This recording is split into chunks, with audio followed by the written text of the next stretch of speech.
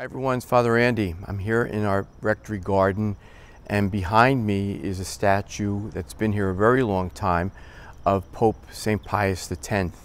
Pope St. Pius X is known for allowing children at age 7 to begin receiving Holy Communion. Before that, you had to be much older to receive Jesus. And he opened up the whole area of the Eucharist to children.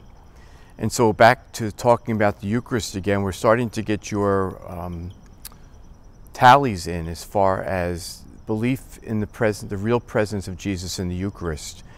And so thank you for those who filled it out.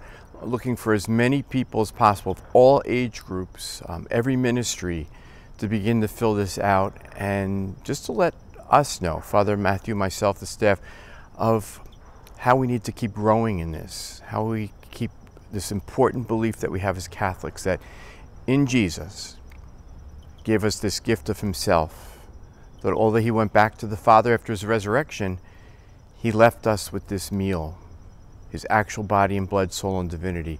It's our strength. It's why we come to Mass. So vote, tell us what you're thinking.